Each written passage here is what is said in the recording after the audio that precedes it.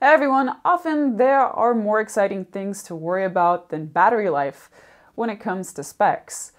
But no matter how cool a feature is, if your phone is dead, you can't use it.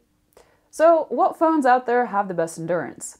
I'm Angie for GSMArena, and these are the best battery champs at the end of 2021, no matter the budget.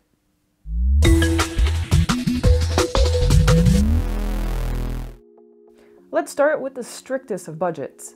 If you're looking for long-lasting phones under 200 euros, one of the first that comes to mind is the Realme 8.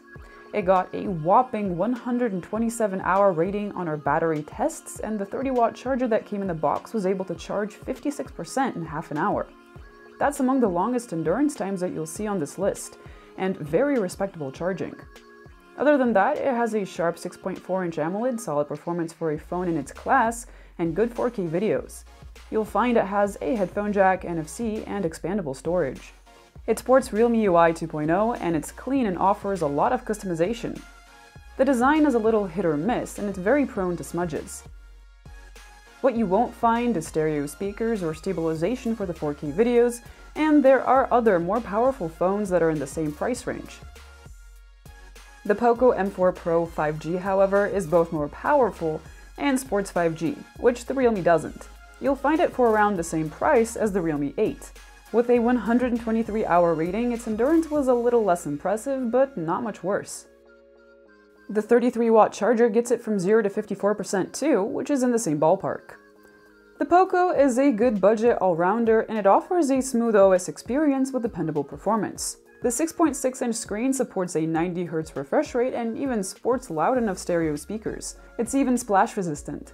Photo and video quality is good, though you can't capture 4K videos here, and the GPU is not very powerful. But if you have a limited budget and are looking for an all-rounder with great endurance and 5G, this one is tough to beat. Now, if you can spend a little more, our next few options are a little under 300 euro. And here we have another Poco, the Poco F3. It scored a 114-hour rating on our endurance test, and it got from 0 to 67% in half an hour with its 33-watt charger. The Poco has an excellent, almost 6.7-inch AMOLED panel with a 120Hz refresh rate, class-leading performance, 5G connectivity, and good stereo speakers. We love its design and premium build, and despite its gloss and curves, we found it to have good grip. Basically, for this price, this is an extremely well-balanced phone, and it's tough to find a fault here. Its one weakness might be its good but not great photos and videos, and the especially lackluster ultra-wide camera performance.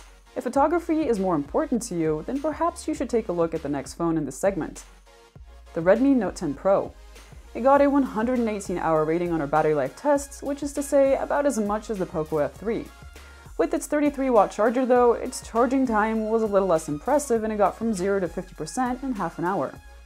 Where it excels, however, is in daylight photos and videos, not to mention the almost 6.7-inch AMOLED panel with a high refresh rate. Performance was dependable, and it didn't overheat during our stress tests. It has a beautiful design too, with IP53 rated dust and water protection and Gorilla Glass 5 on the front and back. It would have been nice for it to have a higher grade chipset than the Snapdragon 732G, and we didn't like that in low light. Camera quality was mediocre. Now, if you want a phone that has camera performance that's good both at night and during the day, has good performance, and is a battery champ, it's time to look at phones that are in the upper mid-range. That is to say, phones that are a little under 400 euro. The OnePlus Nord 2 is one such phone.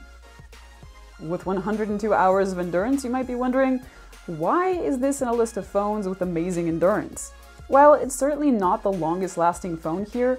Its charging speed is out of this world. The 65-watt warp charger filled up the entire battery in just 31 minutes. The Nord 2 is also one of the best mid-rangers this year and qualifies as a flagship killer. It has a powerful Dimensity 1200 5G chipset, a nice 90Hz fluid AMOLED, and the super snappy Oxygen OS launcher. Its cameras are pretty good too. The only thing the Nord 2 doesn't have is an IP rating. Oh, and it has limited high frame rate gaming. So what can compete with this? The Realme GT Neo2. First, its overall endurance is better than the Nord 2, with 111 hours on our battery life tests. And that's without sacrificing the crazy fast charging, which is pretty much the same here.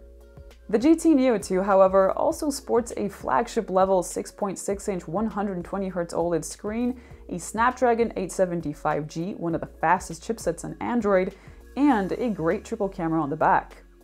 It too doesn't have an IP rating or high refresh rate gaming, but if we're hard-pressed to pick between the Neo2 and the Nord 2, the Realme wins out unless you're really in love with Oxygen OS or the more compact form factor. So if you're not limited by budget and want the best out there, which flagships reign supreme when it comes to endurance? The iPhone 13 Pro Max. Apple's best iPhone ever is one of the flagships with the best battery life this year. It got a 121-hour rating on our battery life tests, and the half-hour charging times are okay. The 13 Pro Max has the most powerful chipset on the market, class-leading speaker quality, and a robust build with IP68 protection, a steel frame, and ceramic shield front glass. Its flagship cameras take fantastic photos and some of the best videos you can capture on a smartphone. If you're not a fan of Apple or that annoying notch, however, the Galaxy S21 Ultra is a runner-up. It scored 114 hours of endurance, and its fast charging gets it from 0 to 54% in half an hour.